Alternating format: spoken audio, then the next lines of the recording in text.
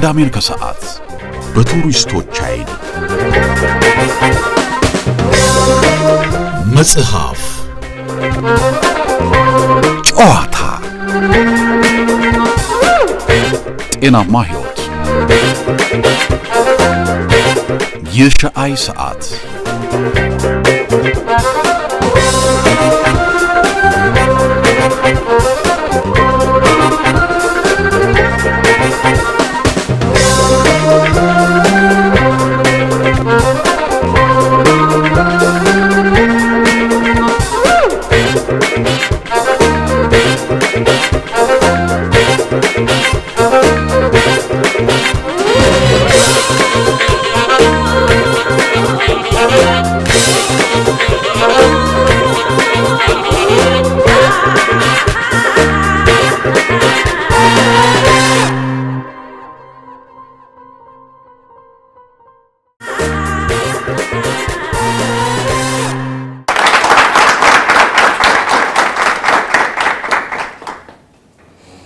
ቅዳሜ ከሰዓታችን ተጀምሯል እንኳን ደህና መጣችሁልን በጣም ነው ደስ የምትሉት በጣም ነው የምታምሩት እንኳን ደህና መጣችሁ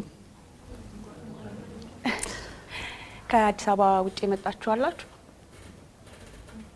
ኬት ወሎ ኮምቦልቻ ለዚህ ፕሮግራም እሺ ሌላስ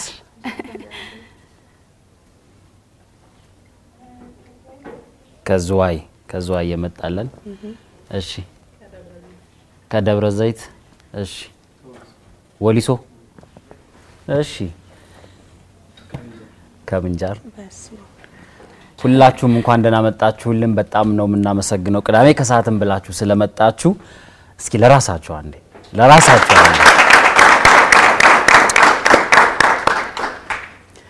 ሳምንትሽ እንዴት ነበር ሳምንታችን ቆንጆ ሳምንት ነው ያሳለፍነው ደስ ይላል እኔ ጋር በጣም ብዙ ነገሮችን ለዛሬ ደግሞ ስንል ደግሞ ስንዘጋጅም ነበር ከሰርግ በኋላ እንዴት ወይኔ ሙሽርነት ባለፈው ፖስት አድርገሽ ብዙ ኮሜንት ያያየው ነበር እንኳን ደስ አለሽ ጫጉላ እንዴት ነው ግን ፖስትኩት የሚገርመው ነገር ግን በጣም ብዙ ሰው እውነት መስሎት እንኳን ደስ አለሽ ሳትነግሪን ሳትጠሪን ያሉ ሰዎች ነበሩ እንግዲህ ለፕሮግራም መሆኑን ፕሮግራም ሲያዩ ደግሞ የተረዱ ሰዎች አሉ አንጂ አላገባውም ገበያዬን አትዝጉኝ ባካችሁ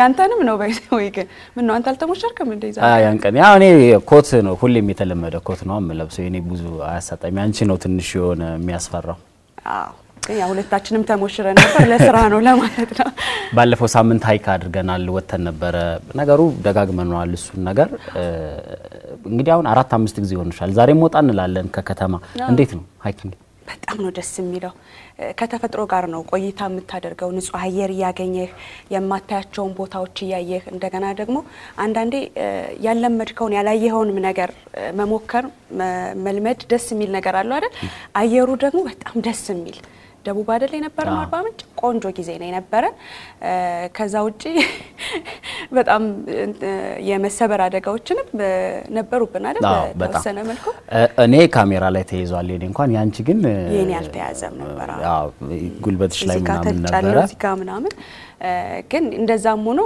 ያንተ በተለይ ያስደነግጥ ነበርና ቀይ ሆኖ ነበር እግር ነው ግን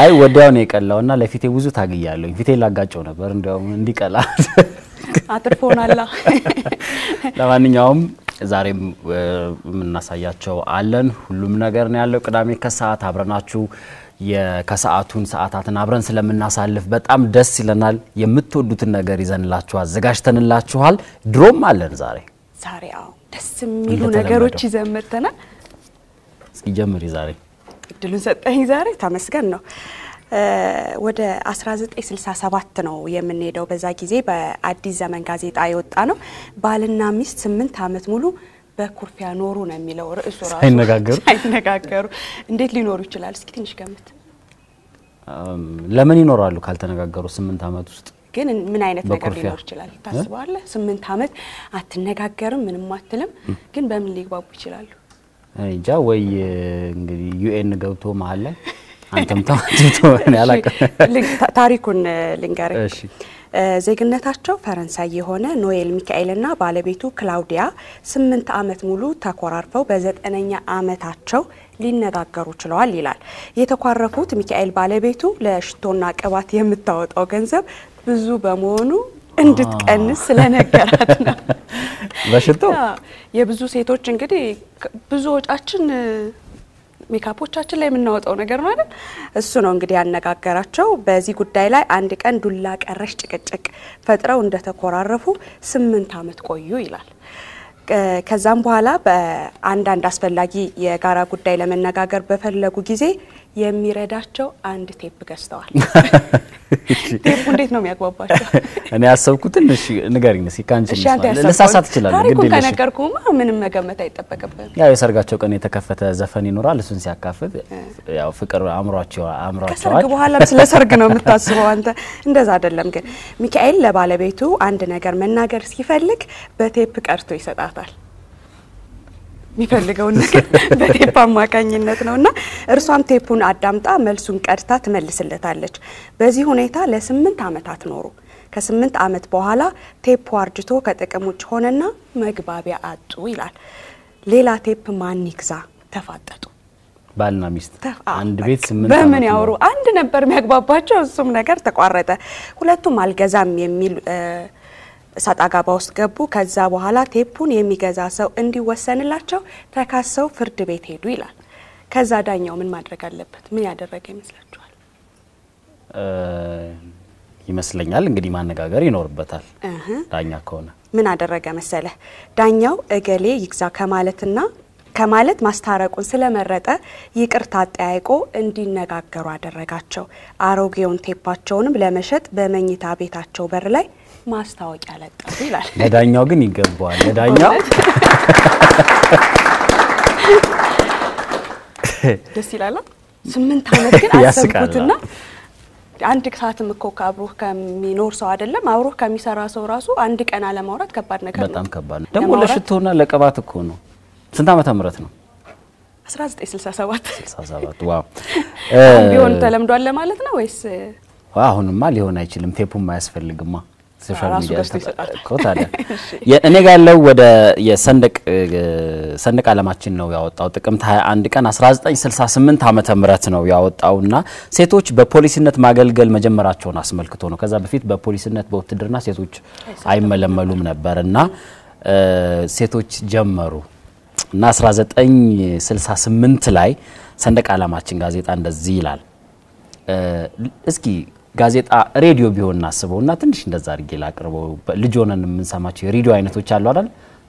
ትዝ ይላችኋል መቼም እነ ጃምባልጃ ብዙ ነገር አለ ልጅ ሆነን ግን የድሮ ሬዲዮ ደስ ስለሚለኝ ነው። ርዕሱ ከማድ ቤት እስከ ውትድርና ና ይላል። የሰው ልጅ የኑሮ ይዞታ ይሄን ያለንበትን 20ኛ ክፍለ ዘመን ለውጦታል። ክፍለ ዘመኑ የሥራ እንቅስቃሴ የቅልጥፍና ጊዜ ነው። ዛሬ ሴቶች በማድ ቤትና በሳሎን ብቻ ተልኮስኩሶና ተንፈላሶ መወሰናቸው ቀርቷል። የሴቶች የኑሮ ውሳኔ ከማድ ቤት ተነስቶ እስከ ውትድርና ተግባር ተሻግሯል። በቅርቡ ሴት ወታደሮች በሀገራችን የፖሊስ ስራን በይበልጥ ለማራመድ ይቻል ዘንድ ትምህርታቸውን ፈጽመው በስራ ላይ ተሰማርተዋል። 1968 ይላል። ከማድ ቤት እስከ ውትድርና ይላል ጋዜጣው። ላለማየትና ድምጽን ብቻ ለመስማት እየሞከርኩ ነበር። ይሄ ነገር ሬዲዮ ቢሆን ይያልኩ አባሮኝ ነበር ሬዲዮ ቢሆን።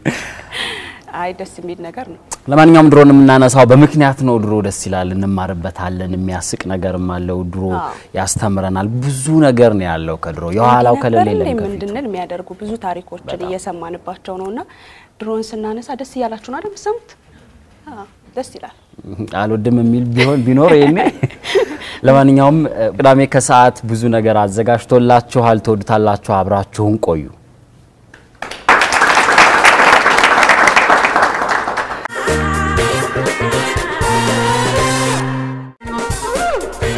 በቀጣይ በቅዳሜን ከሰዓት